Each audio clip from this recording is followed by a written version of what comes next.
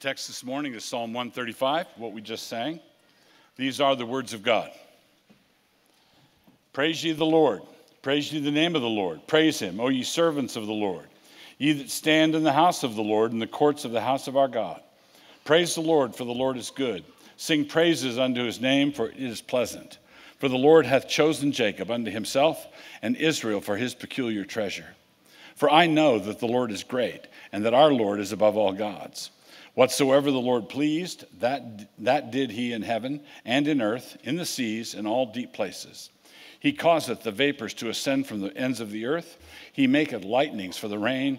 He bringeth the wind out of his treasuries. Who smote the firstborn of Egypt, both of man and beast. Who sent tokens and wonders into the midst of thee, O Egypt, upon Pharaoh and upon all his servants. Who smote great nations and slew mighty kings. Sihon, king of the Amorites, and Og, king of Bashan, and all the kingdoms of Canaan, and gave their land for an heritage unto Israel his people. Thy name, O Lord, endureth forever, and thy memorial, O Lord, throughout all generations. For the Lord will judge his people, and he will repent himself concerning his servants. The idols of the heathen are silver and gold, the work of men's hands. They have mouths, but they speak not. Eyes have they, but they see not. They have ears, but they hear not, neither is there any breath in their mouths. They that make them are like unto them, so is everyone that trusteth in them. Bless the Lord, O house of Israel. Bless the Lord, O house of Aaron. Bless the Lord, O house of Levi. Ye that fear the Lord, bless the Lord. Blessed be the Lord out of Zion, which dwelleth at Jerusalem. Praise ye the Lord. Our Father and gracious God, we thank you for your word. We thank you for the opportunity to hear it. We thank you for the opportunity to sit under the instruction of the word. I pray that your Holy Spirit would take full advantage of this in our lives and in our families. We pray in Jesus' name. Amen. Amen.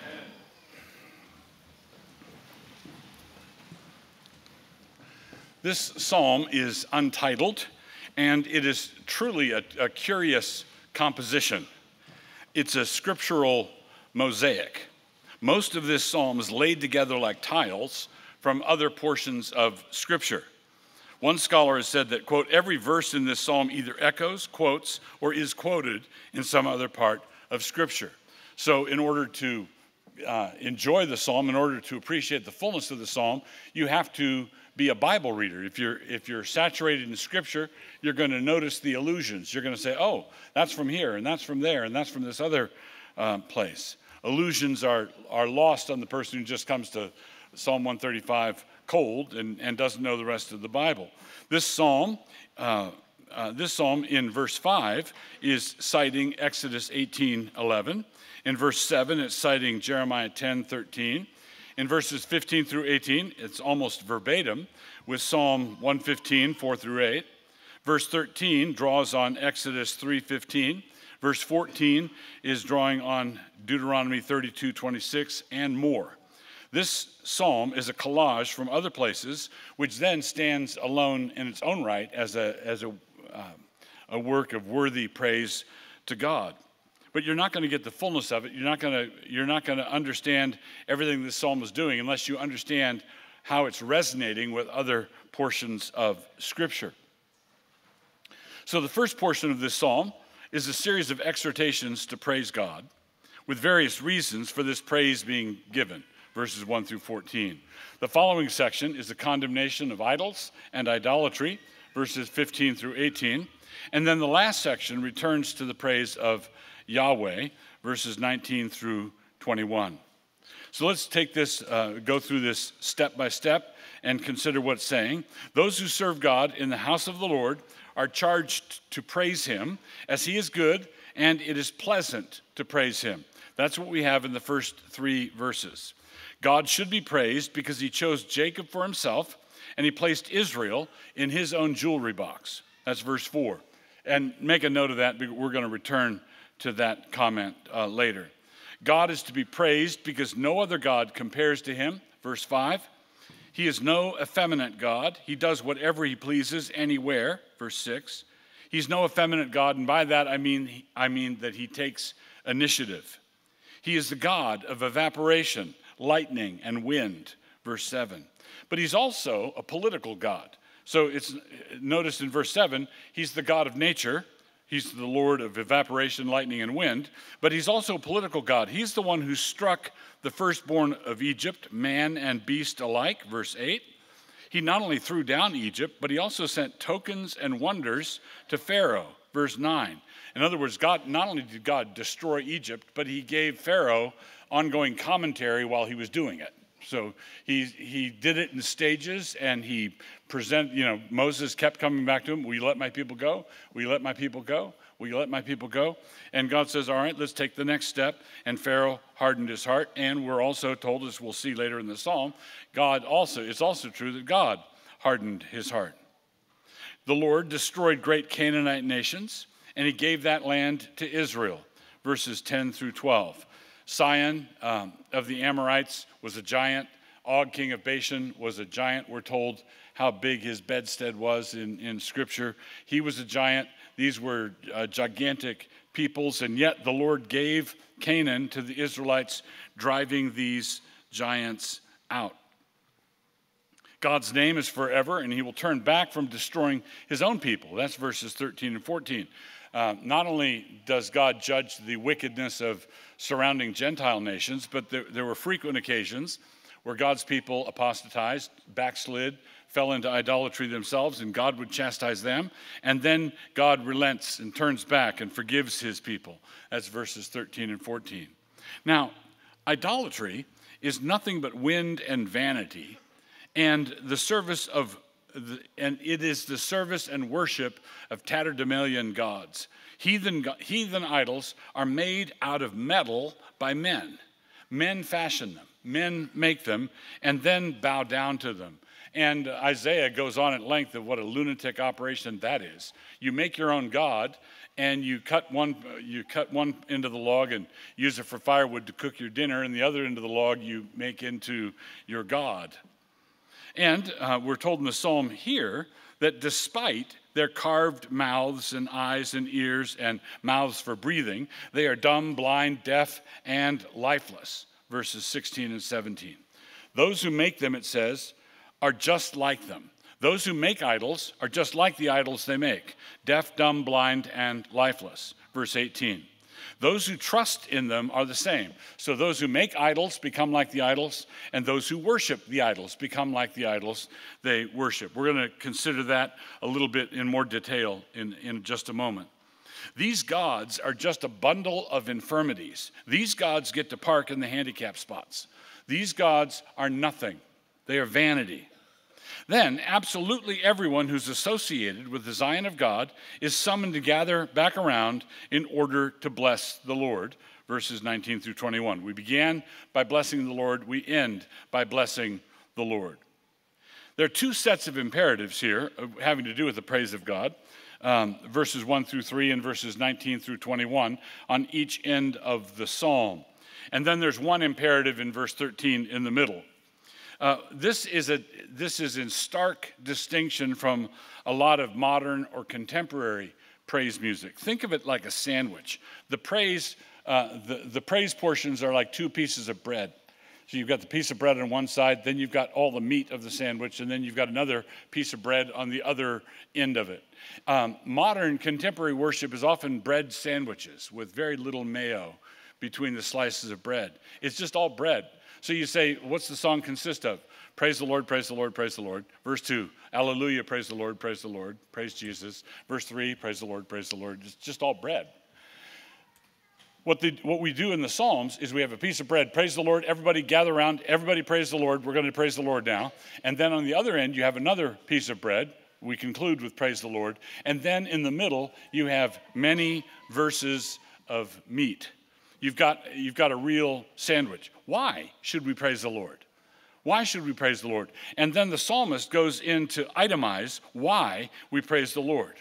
So we have examples given of what are the sorts of things that we ought to be praising God for. And we're encouraged to think outside our accustomed grooves, right? When was the last time you praised the Lord for evaporation? I dare say that you have not. So, what's this God like? What does God do? Well, this is the God we praise, but How are we to approach him? With what understanding should we approach him? What does this God do? In this psalm, we're told that God does whatever he pleases, wherever he pleases, whenever he pleases. This applies absolutely everywhere. In verse 6, we're told that the Lord does whatever he pleases in heaven, in earth, in the seas, and down in all the deep places. God does whatever he wants, wherever he wants, and what he wants to do is govern this world that he made. This is the teaching of Scripture throughout all of Scripture. There is no place, there is no square inch in this cosmos anywhere where God is not the Lord of it and in absolute control of what's going on in that space. Nebuchadnezzar knew that this was true. That's in Daniel 4:35. Solomon knew that it was true. That's in Proverbs 16:33. Isaiah vaunted over the false gods on just this point. Isaiah 41:23. He says to the false gods, show us the things that are to come hereafter, that we may know that you're gods. Tell me what's going on, he says to the idols. You don't know what's going on. God is the God of history. So God is the God of nature. God is the God of the political realm. God is the God of history. God is the God of science. God is the God of linguistics and grammar. God is the Lord of all. The Apostle Paul exulted in the truth of it in Ephesians 1:11. He works out all things according to the counsel of his own will. God works out everything in accordance with his divine purpose. And his purposes are not arbitrary or capricious or conducted in fits of pique. This is the sovereign wisdom of a father. When we start talking about the sovereignty of God, too many Christians, maybe a bad experience with a dad growing up, maybe you've just been affected by the slander of unbelievers, we immediately imagine some North Korean dictator tyrant wanting the angels goose-stepping around heaven and dictating everything in appalling ways. But this is the sovereign wisdom of a father. This is the wisdom of a father who loves you and who gave his own son to die on a cross in order to secure your salvation. Now, there are times when it does look to us from our vantage point, it looks arbitrary, it looks capricious, it looks like this is a lunatic move. Who's in charge of this world, right? Why is this happening now? A wonderful illustration, I think, that governs all of it is that it's living in this fallen world is like living under a loom. When there's an old Southern gospel song that says, farther along we'll know all about it, farther along we'll understand why. When we get to glory, when we get to heaven, God's going to bring us up. We're going to look down on the top of the loom, and we're going to see the tapestry that's being woven. We're going to see the pattern. We're going to see what he was up to. We're going to see what that color was doing there, what this thread was doing there. We're going to see. Farther along, we'll know all about it. Farther along, we'll see that. Right now, we're under the loom, and all we're looking at is tangled knots of yarn hanging down, tangled knots of thread. And there's, what's that for? I don't know why that happened. This seems counterproductive to me. You know, why would God have, I'm trying to be diligent, I'm trying to be a good Christian, I'm trying to provide for my family, and right now, frankly, is a bad time for the engine of our one car to blow up. This is not, Lord, how I would spend your money. And God says, in effect, well, it is how I'm spending it, right? I want you to deal with this. He's doing it because he is a wise father. Whatever happens, he is doing what he does as a sovereign, complete, exhaustively kind, exhaustively good father. So he does whatever he pleases, and what he pleases is good. He does whatever he pleases, and what he pleases is good. So you pick out a typhoon in the middle of the Pacific Ocean somewhere, and you can arbitrarily pick whichever one you want. Pick out a raindrop in the middle of that typhoon as it hurtles down toward the ocean. God named that raindrop before the foundation of the world and decreed the precise moment that it would hit the ocean surface. He decreed the number of water molecules that it would contain altogether throughout the course of its existence. He decreed the shape and contours of its surface every instant. So you should be of good cheer. You are worth more than many raindrops. And this is the sort of thing, this is how the Lord reasons, right? Birds can't fall to the ground apart from the will of the Father. You're worth more than many sparrows. God clothes the flowers. Why are you so worked up about whether he's going to clothe you or not? What on earth are you worried about? What on earth are you worried about? Well, I'm not sure that this book is accurate when it talks about how good and wise the sovereign God is. He's sovereign enough for me to blame him for everything, but he's not sovereign enough for me to trust in his goodness. But it says in Hebrews, the one who comes to God must believe that he exists, must believe that he is, and that he's the rewarder of them that diligently seek him. If you come to God, you must believe two things about him, that he's there and that he's good. He's there and he's good. The ancient pagans didn't have that blessing. The pagans had to deal with gods that really were arbitrary and capricious, and you had to flatter them, and you had to bribe them, and you had to tiptoe around this world, not attempting not to get on the wrong side of Zeus, or especially Hera.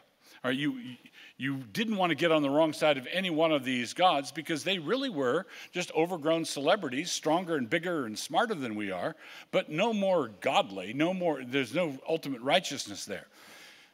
For Christians, God is altogether righteous, altogether kind, altogether good, and altogether sovereign.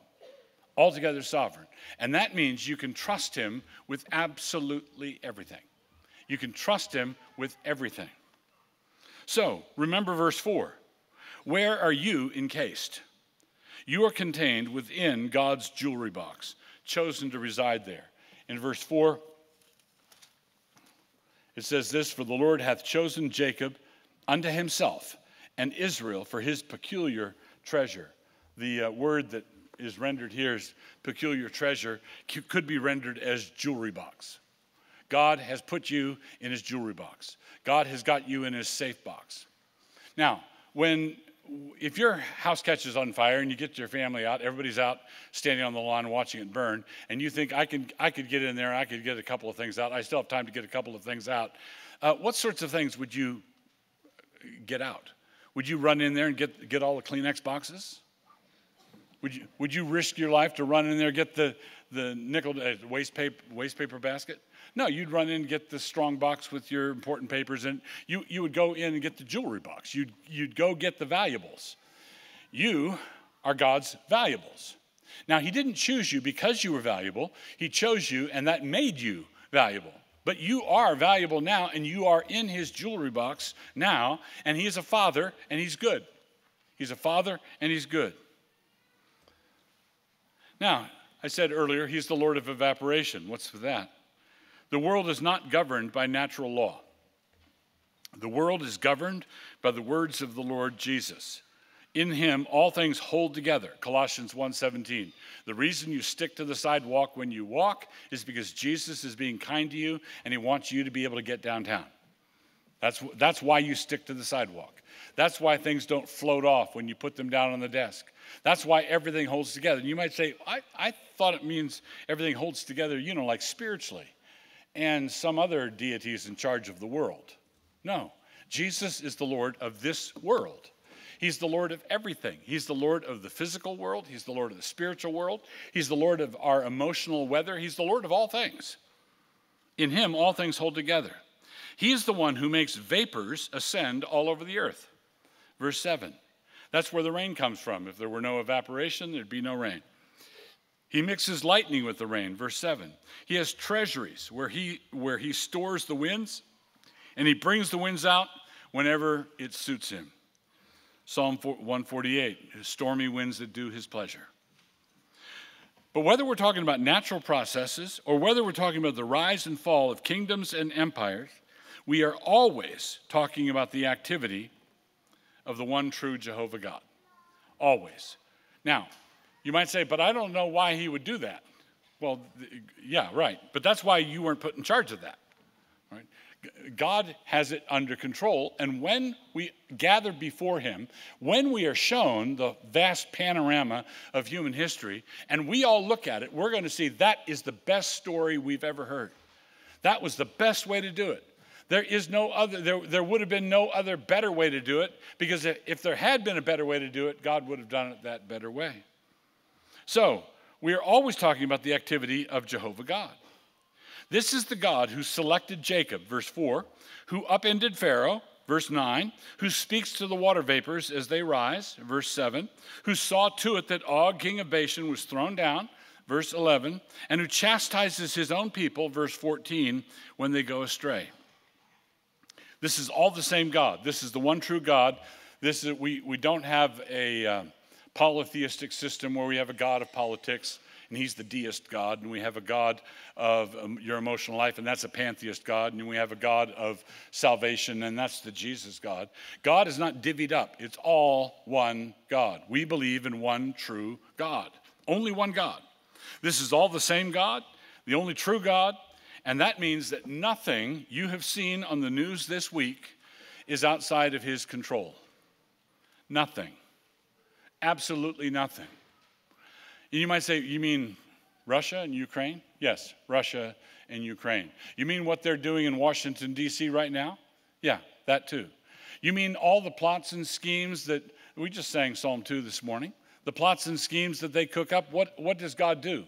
In heaven, he laughs. He laughs because everything is calculated by him to wend toward his perfect outcomes. What was the worst thing that ever happened in the history of our planet? The worst thing that ever happened in the history of our planet was the railroading, the miscarriage of justice, the judicial murder of the Lord Jesus Christ. Or put another way, your salvation. That was the worst thing. Wait. The worst thing that ever happened in the history of the world was my salvation? Yeah, that's exactly right. The Lord Jesus was crucified. What does it say in Acts chapter 4 about this? What did God do in the execution of Jesus? The kings of the earth stood up, verse 26, and the rulers were gathered together against the Lord and against his Christ. Fat lot of good it did them. For of a truth, against thy holy child, Jesus, whom thou hast anointed, both Herod and Pontius Pilate, with the Gentiles and the people of Israel, were gathered together for to do whatsoever thy hand and thy counsel determined before to be done. Herod had his purpose. Pilate had his purpose. Judas had his purpose. They all had their various purposes. But what was God's purpose? To bring you home to glory. That was God's purpose. And God used the worst thing ever to bring you home to glory. Now, if God can do that with the worst thing, do you think that he can work with the bad time that you're having on a Tuesday? This is a bad Tuesday. I'm telling you, I didn't get a parking spot, and it's a bad hair day, and things are going wrong, and my teenager was mouthing off, and it was kind of churny, it was a bad thing. I don't see how God could do that. I can see how he would take the worst judicial murder ever and save the world with it, but I don't see how he could use my rotten Tuesday. Well, step outside, take a few deep breaths of air, think about that for a minute. Nothing that happens to you is outside the sovereign control of a loving Father. And so you have to trust him. You have to trust his character because you don't see it. You can't see it. But do any of you dads or moms, have you ever had to say to your 2-year-old when they just got into the why question, why are we doing this? Why is it taking so long to drive to our vacation spot? Are we there yet at the end of the driveway? Are we there yet? Have you ever had to say, you're just going to have to trust me? You can't understand. I could give you the explanation, but you can't understand it now. You're just going to have to trust me. God is saying that to us all the time. Just trust me. Trust Jesus. Trust God. Trust the Spirit. Now, here's a great principle, I think, that is driving all of this as we're learning how to trust him. How do we learn how to trust him? Well, this passage, Psalm 135, quotes Psalm 115. Idolaters shape idols in their own image. So when someone comes up with the idea to worship a created thing, and they could do it in the abstract, Paul says covetous men are idolaters because they don't light candles in front of their bank book, but they're in effect idolaters. And then someone might carve a statue and bow down to it, leave baskets of fruit in front of it, and say prayers to the ultimate Almighty through means of this image. There's something crooked or bent in the heart of the idolater when he takes the step of making that idol. But that's not the end of the process. Idolaters shape idols in their own image, and then those idols shape the worshipers into something even more misshapen. If you carve a cruel god, and then you start worshiping a cruel god, the end of the road is you're going to be even more cruel. If you carve a god of lust, and then you start worshiping the god of lust, the end result is you're going to become increasingly lustful. This is because the biblical principle, this is a theme throughout all Scripture, we become like what we worship.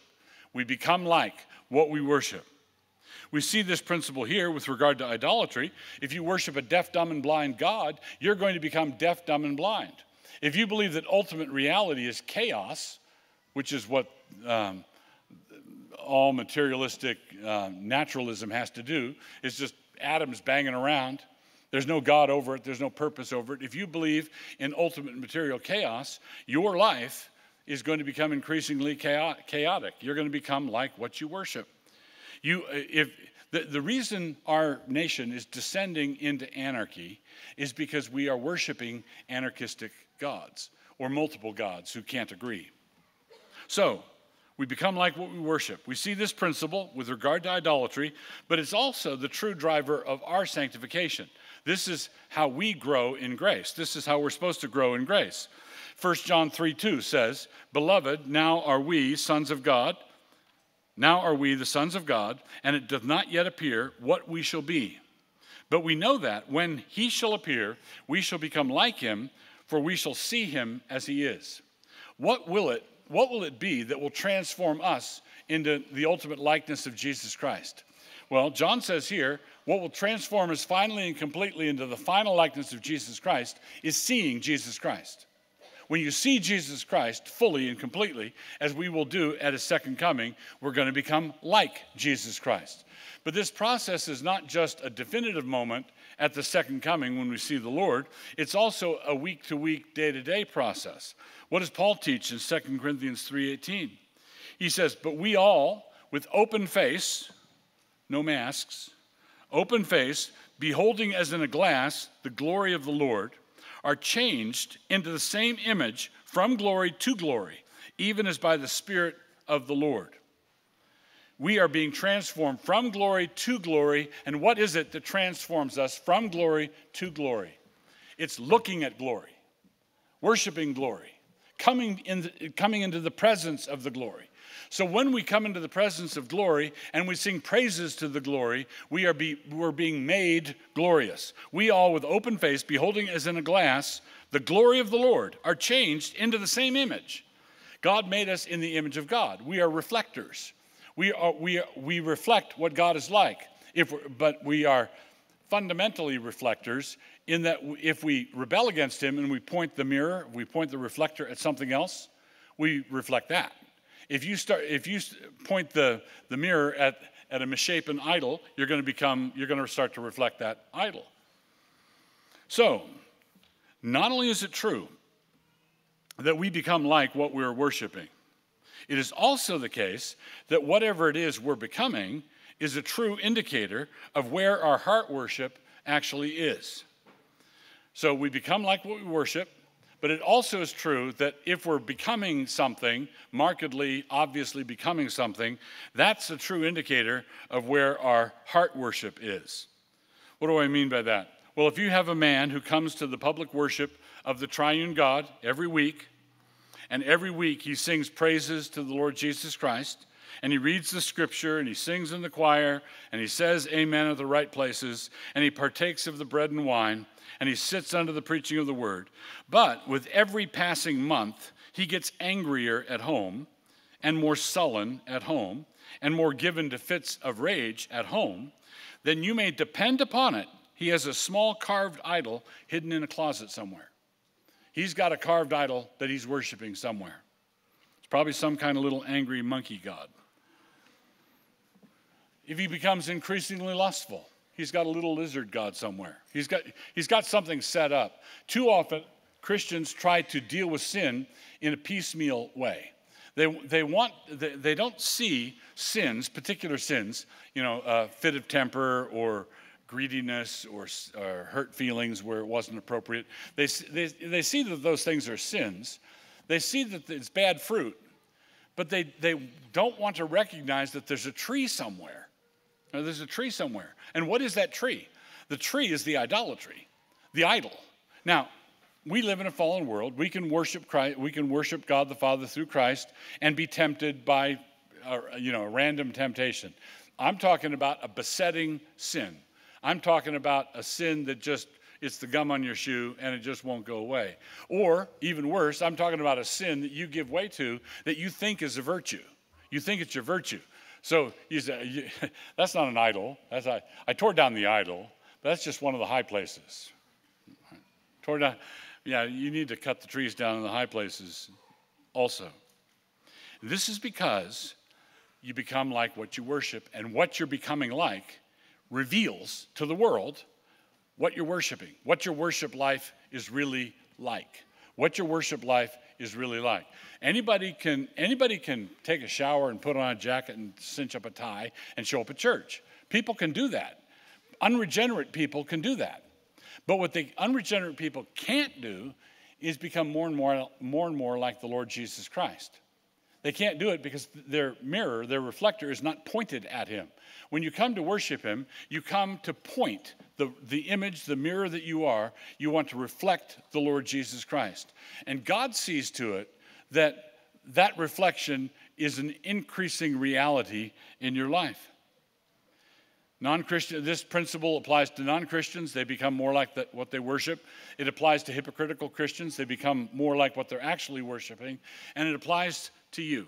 It applies to you who've been put in God's jewelry box. You've been set aside. He chose you. He gathered you. He brought you here so that you could face him, so that you could face the glory. And when you face the glory, you are increasing in glory. What is sin? Sin is to fall short of the glory of God.